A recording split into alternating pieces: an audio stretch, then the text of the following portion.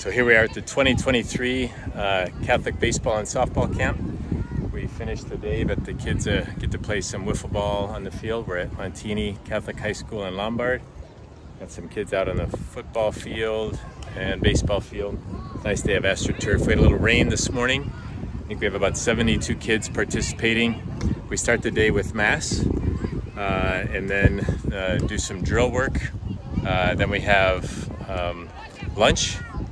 And we have a couple of speakers. Today we had Don Paul, who used to pitch for the White Sox, Cubs, Phillies, Yankees, and Marlins.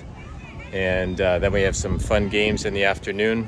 Then we gather together, give some awards for Saints of the Day, boys and girls who had shown virtue. And then we pray a decade of the Rosary and then have confessions on the field. So it's been a great day. We have one more day tomorrow.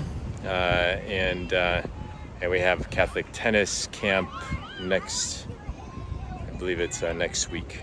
Yeah, next Monday and Tuesday, I believe.